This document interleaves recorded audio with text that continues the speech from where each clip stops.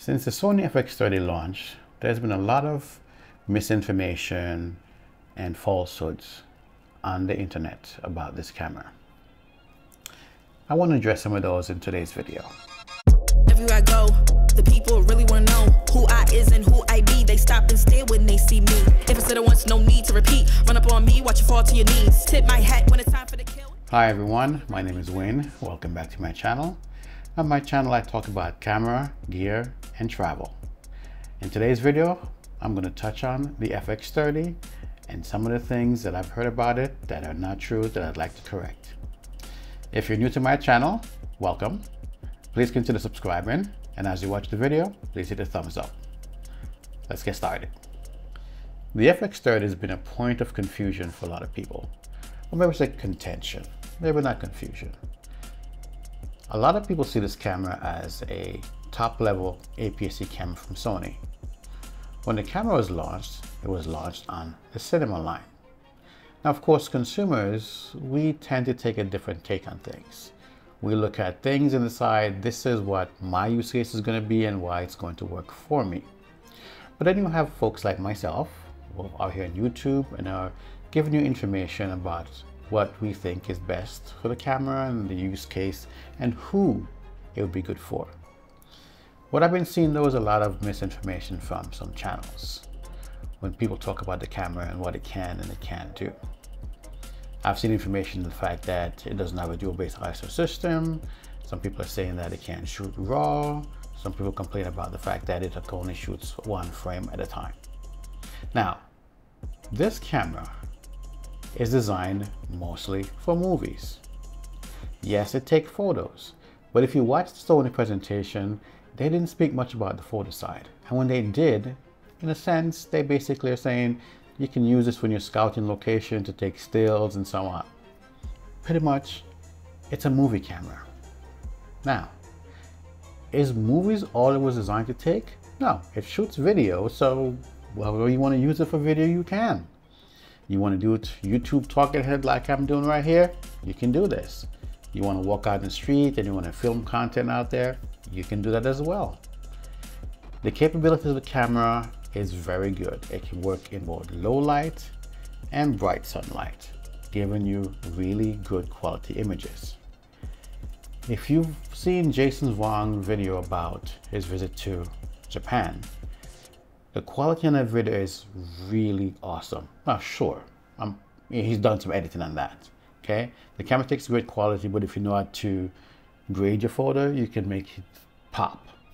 So, if you're someone who's looking for a camera and you're just starting out, is this camera for you? It might not be, but from a price point perspective, you're thinking you like this camera and you really want to buy one. A couple things to keep in mind. Are you looking for a camera that can shoot multiple photos? If so, not for you, okay? If you're the kind of photographer who like to slow down, take one shot at a time, bing, this will work for you. On the video side of things, if you don't know how to grade and you don't want to worry about grading, there's the S-Cinetone as well as a bunch of other picture profiles. You can just select them and shoot, and it works perfectly, okay? We all have our different tastes in how we like things to look. You can have your HDR look, your standard look, your flat. You have so many options inside this camera that you can work with. If you decide that you want to grow into filming and making your own little mini movies or full-fledged movies, this camera will work for you. Now, most people tend to keep the camera for a long period of time and learn the features as they go along. If you're that kind of person, ding, ding, ding, ding, ding, this camera is for you. Why do I say that? Again, cinema-based camera. Doesn't mean it can only do one thing, you can grow into it. Now, for those of you or people who are already cinematographers, you're probably gonna get this as your B camera. You probably don't even watch my channel. If you look at this, means that this guy that's always talking about, I can get it if you wanna tune out and move along. That's fine. This is for more the people who are looking at this camera price point wise. If you're still with me and you already have some big cameras and you're thinking about the FX30, guess what? This thing is pretty much as capable as the FX3 and the A7S3.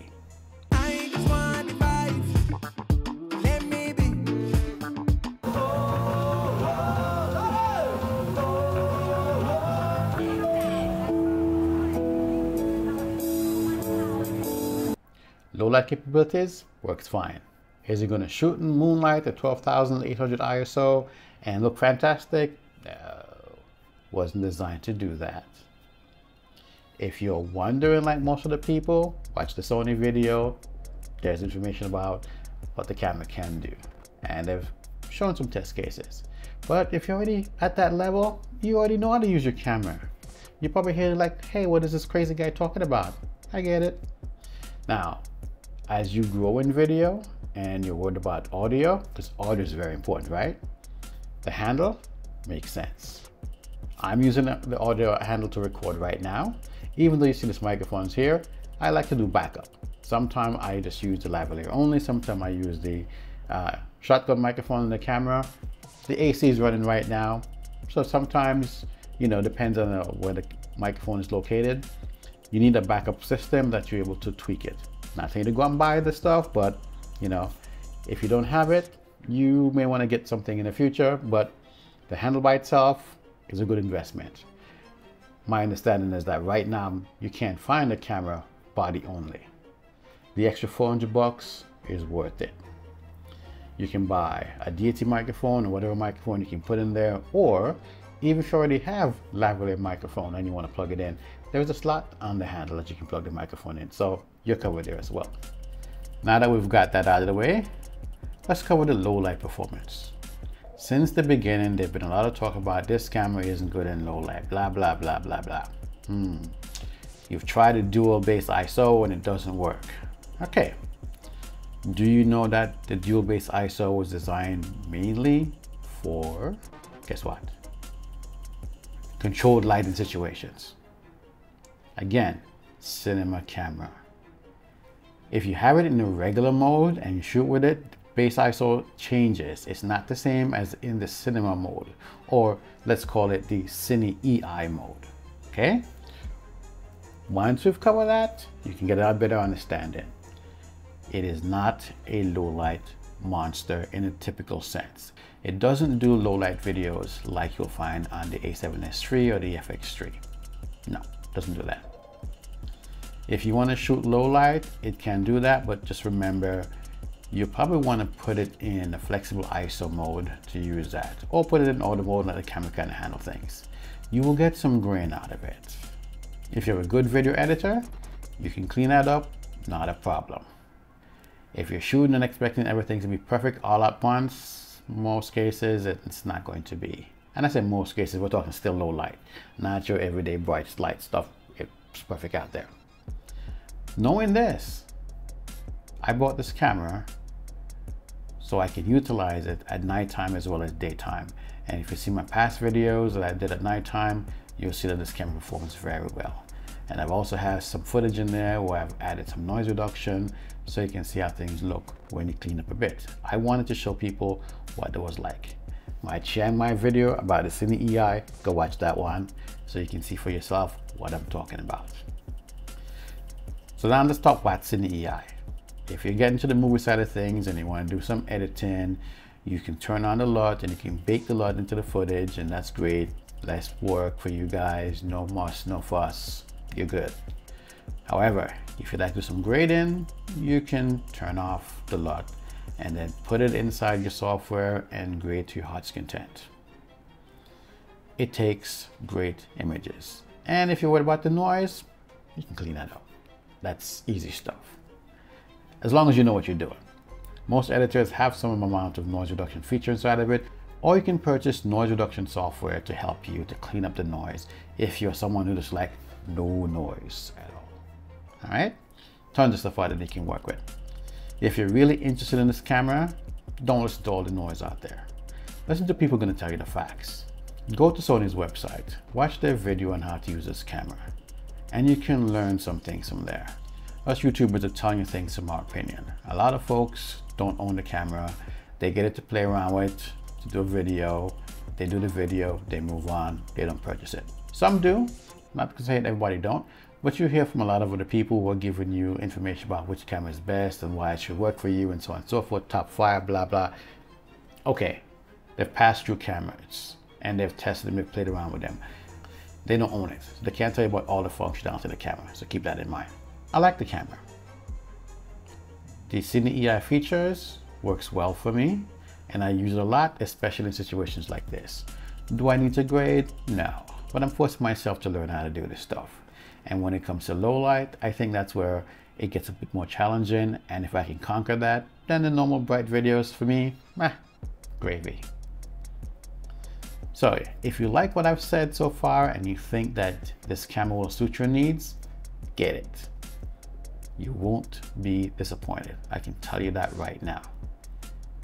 If you want to film videos, movies, documentary, camera is great for that. If you want to shoot your YouTube videos at home, great for that as well.